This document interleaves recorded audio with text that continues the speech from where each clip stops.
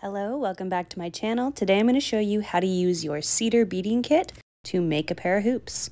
First, let's show you what comes in this kit. So you can see right here, the beads are provided by his bead store. They're located in Saskatoon. I've actually been there before. I love it. Go check it out if you're there. And here is the instruction booklet. Here you can find some details on what comes in the kit. So we're getting 10 colors of size 10 beads, needle and thread, booklet, and some patterns.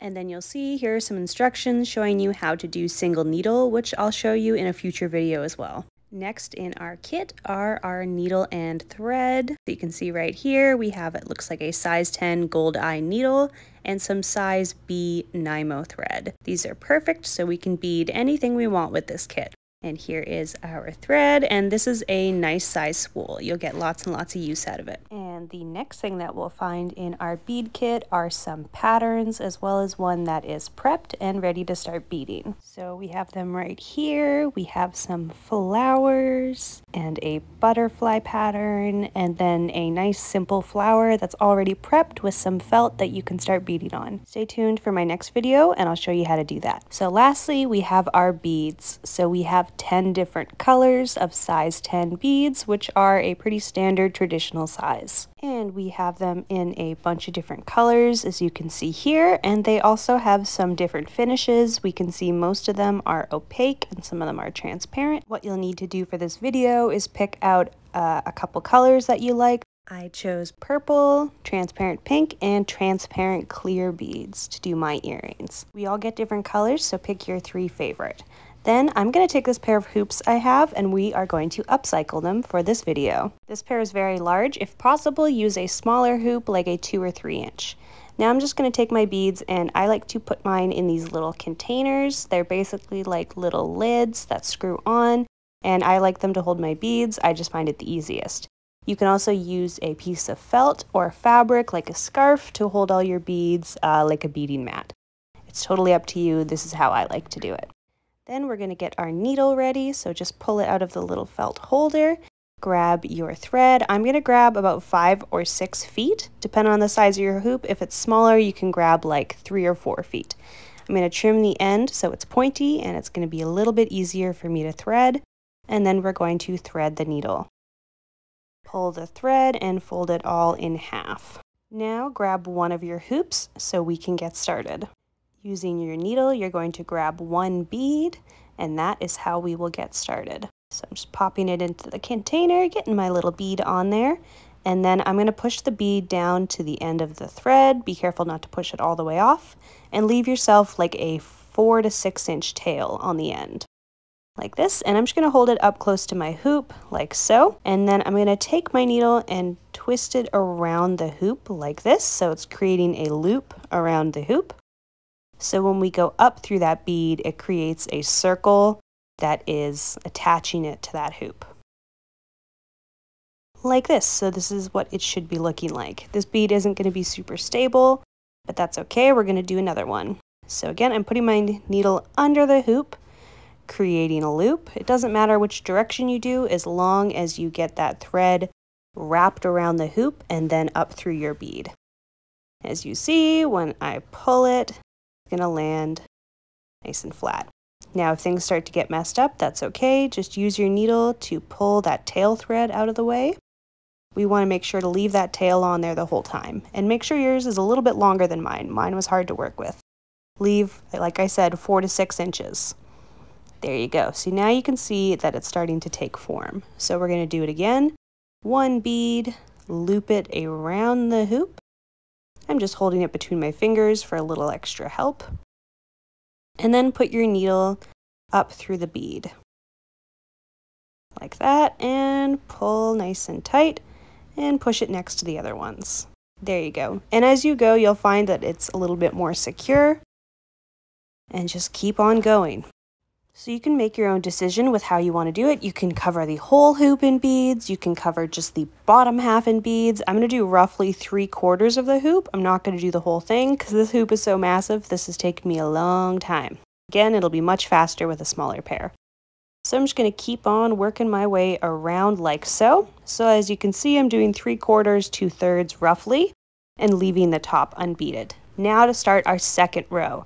we're going to grab 2 beads. We always grab extra when we start a new row doing brick stitch, which is what we're doing. And I'm going to show you how this brick stitch comes alive. So push those 2 beads down to the base, and I'm just going to push them out of the way with my needle. So you can see here the loops between the beads. We're going to go through the second loop. 2 beads, second loop, just like that. And pull tight. This is going to anchor us down onto that base row. There we go. And then I'm going to put my needle through the bead on the left side. So the one on the inside. There we go. And now they've secured. Now we can go 1 bead at a time. So we're going to put our needle underneath the next loop, pull tight, and then up through the bead. We only go through the second loop when we get started. From here on, we're going to go through the first loop. Just like this, bead, loop, underneath, and up the bead. Just like we did with the hoop, but this time anchoring to the thread, not the hoop. Very, very simple. Just keep repeating this process all the way around. One more time. And once we get to the end, of course, our tail thread is going to be a little bit loose. So I pinch it between my fingers on my left hand that's holding the hoop. Your right hand if you're left-handed, whatever it is. And then you're going to go ahead and finish with those last couple beads. But yeah, holding it with your hands is going to make it a lot easier for you. And as you see, I can go under and then up through the bead. And our second row is all done. Like that. Now for our third row, I'm going to grab the crystal beads, the clear ones. And we are going to take 3 of them. For this one, I'm just going to do a flourishy stitch, just to kind of accent the earrings. So I'm going to hold that tail thread in my non-dominant hand, and then I'm going to push my needle down through the 3rd bead. So you can see I went up through the 1st bead, added these 3 transparent, and then went down through the 3rd bead. And don't worry if anything comes loose, you can easily fix it. And then we're going to go up through the 4th bead right there and repeat that process. I like to do this to add kind of like a little decorative scallop to the edge of our beadwork. So then again, we're going to repeat that. I'm going to go down through the 3rd bead with my 3 transparent beads, just like that. And you can see it's starting to create kind of a little scallop effect. And we're just going to keep on doing that until we get to the end of this row. Now, of course, you can have as much fun with this design as you want. You can do multiple rows if you want. I'm doing mine very simple because my earrings are already quite big. But if you're working with a smaller pair, you can do way more rows of brick stitch before you add this flourish if you want, or you can just do brick stitch and skip the flourish. This is kind of your opportunity to play. Now that you know all these basics, you'll be able to create some really fun ideas and have as much fun as you want. And create anything you want. That's the fun thing about beads. All you need is a needle and thread and a little creativity.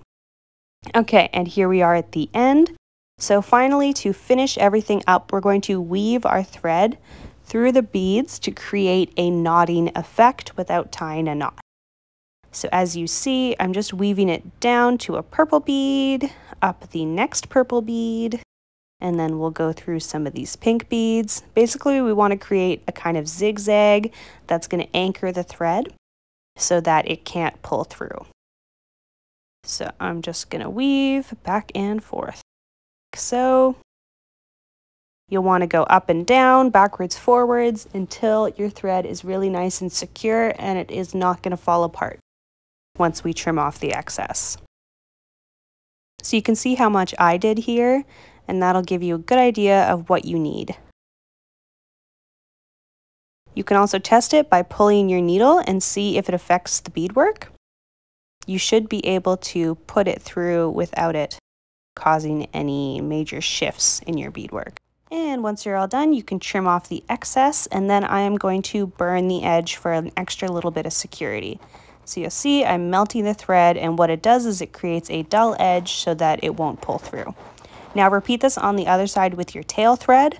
Now mine is a little bit short, so I did have to kind of put my needle in and then thread it and pull like I did here, and I had to repeat that process. If you had a longer tail like I recommended, you wouldn't have to be threading it all the time. It would be the exact same as doing the other side. And once it's secure, we are going to trim and burn the edge. And there you go. Here's our finished beaded hoop. What do you guys think? I really hope you liked this video and found this tutorial easy to work with. But don't worry, there are more tutorials coming using this bead kit. Stay tuned for the next video. I'm going to show you how to do flat stitch. Thank you so much for watching. Make sure to give this video a thumbs up and subscribe for more. And have a beautiful day.